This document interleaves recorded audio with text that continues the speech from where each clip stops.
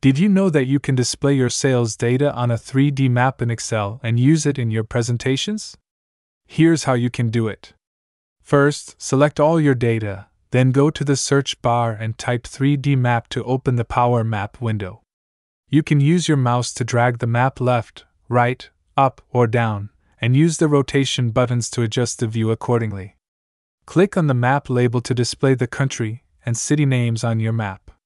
Next, add your sales data by selecting the height section and choosing sales as the category. This will display 3D bars on the map, representing your data. You can further modify the bar chart using the key chart options. To capture an image of your chart, click on Capture Screen, which will copy the image to your clipboard. You can then paste it where needed by pressing Ctrl+V. If you want to create a video of your chart, go back to the Power Map window, click on Create Video, and select the location to save it.